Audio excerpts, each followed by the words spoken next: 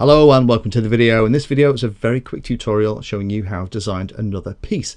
Piece is for this frame here. This is the Flynoceros AEther frame and the quadcopter I built in Quadcopter Build Series 6. Now I like to have action cameras on the top of these things to record my flight in HD, or in this case in 4K. This is the F1 4K action camera, and I want to have a platform that's going to go on the top of the model that's going to support the camera. Now there's a cutout designed on it already, but I want to design my own little piece for this specific camera. Now, one of the things I will say is Flynoceros are brilliant. If you go and have a look on Thingiverse and have a look on the Flynoceros pages, they have shed loads of 3D printed stuff already. So there's a good chance if you want something for a Flynoceros frame, you're not going to have to design it. It's just that I like to design stuff and I like to print things. So this is what we're going to do. Now, the piece I'm interested in is going to look a little bit like this, and it's going to fit over the top two spars that separate the cage at the top of the AEther frame.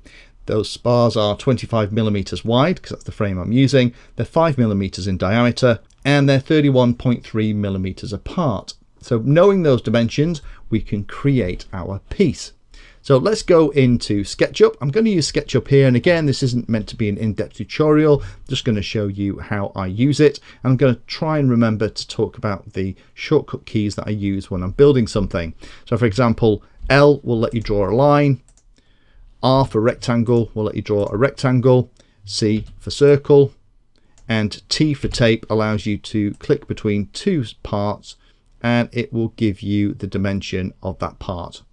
So for E for eraser, let's delete all of that, including the maker box, and I'm going to press H for hand to bring the origin in, middle scroll wheel on the mouse, H for hand as well, just move it in. So the first measurement we need here is going to be that 31.3mm. So I'm just going to click here and drag it across and type 31.3mm, hit enter. Perfect. I'll press the space bar to get out of that. That's how far my holes need to be apart, and I'm also then going to measure in 2.5mm on each end because I need a radius of just over 5mm. But if I just put, let me show you what I'm going to do. So if I type in 2.5mm like that, do the same at the other end, 2.5mm, that's the center of my circles. So the cutouts are going to be here. I'm going to type in 2.6mm as the radius of the circle. And the reason for that, if I just show you how wide the circle is, it's going to be 5.2mm, and we want to make it slightly bigger than the thing that needs to go through it.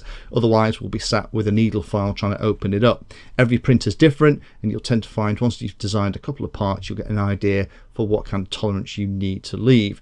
Now 5.2 is going to be a snug fit, and you might need a little bit more, but we'll assume that's okay. C for circle again, pop on the other end, type in 2.6mm, and there are our two pieces.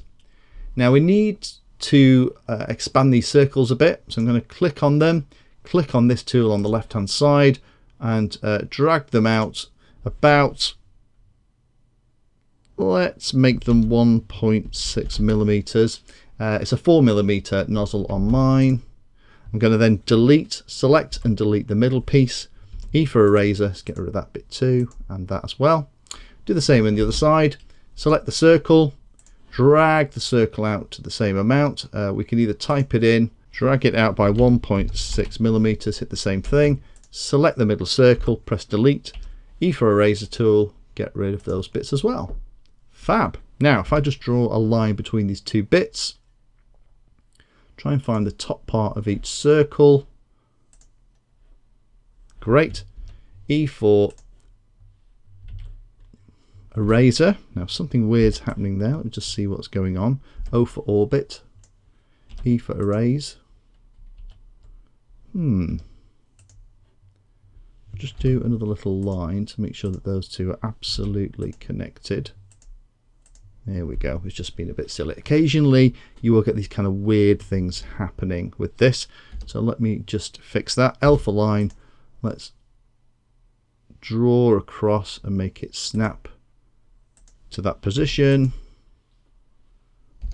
Actually, it's probably more like there. And this is sometimes the kind of goofing around that you need to do with Sketchup. Occasionally have these little hiccups. So H for hands, move it in the middle. E for eraser, get rid of that piece. O for orbit. And this time I'm going to do P for pull, and we're going to pull it 25 millimeters. Hit enter. H for hand again. O for orbit. And that piece would work. But it's looking a bit boring. There's lots of material here in the middle that we don't necessarily mean that we can absolutely take out. So let's lighten this piece up a little bit. Two things we need to do. First of all, on the sides here, the strap needs to come around it with clearance between this piece and the frame so that we can get the strap through. So the first thing we'll do is L for line. We'll just draw 2 lines up here. P for push pull. Push it, I don't know, 2 millimeters. It should be absolutely loads. Same on the other side. L for line, 2 lines. P for push pull, 2 millimeters. There we go, orbit again. Still lots of material in the middle, although that's going to be quite a bit stronger than it was. I'm tempted to put a little chamfer on the edges, but for now let's just take out a chunk of material. T for tape, so let's eyeball it. So say that's 5 millimeters from that side, 5 millimeters from that side. R for rectangle, stick it in one side, pop it in the other, use the push pull tool to the back edge, and now we've got 2 big bars that will connect it. These bars are going to be pulled in together, so we'll put a little bit of a strength in it in the middle. L for line, and it'll always kind of snap to the midpoint of any particular line that you're looking on, so that's really great. T for tape, let's make it the same size, 2.5 millimeters one side, 2.5 millimeters the other. Pop in 2 lines. Right, let's get rid of the one in the middle. Push pull tool, and let's pull it down to here. And then E for eraser, turn it around. Oops, zoom out a little bit, can't see what I'm doing. H for hand, bring it in the middle. E for eraser, get rid of the construction lines. There we go, that's going to be a lot lighter part than we had before. There are a couple of little final refinements that I'd be tempted to pop onto this. First thing is a little bit of a curve, so that as the strap is coming around here, it's kind of guided a little bit more and it's not got this completely sharp edge.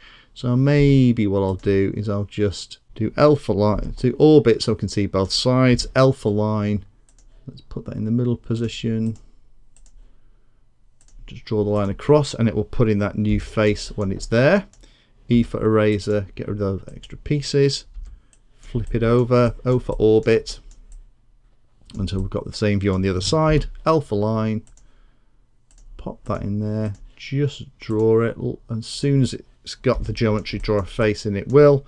E for erase, get rid of all those extra pieces, and there we have the piece that we can print out.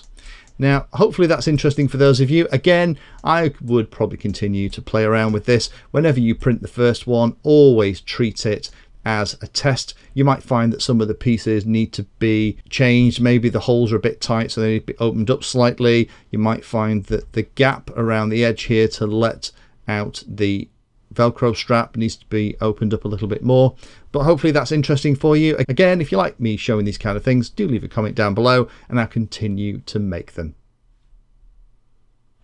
If you found that video useful or like the content, then please hit the like and subscribe button down below. If you want to go the extra step, you can become a Patreon of the Painless 360 channel and help provide support for what I do here. All the videos created here are put into playlists, so if you're interested in a particular topic, have a look at the playlist, and they all are organised in there to make them easier to use.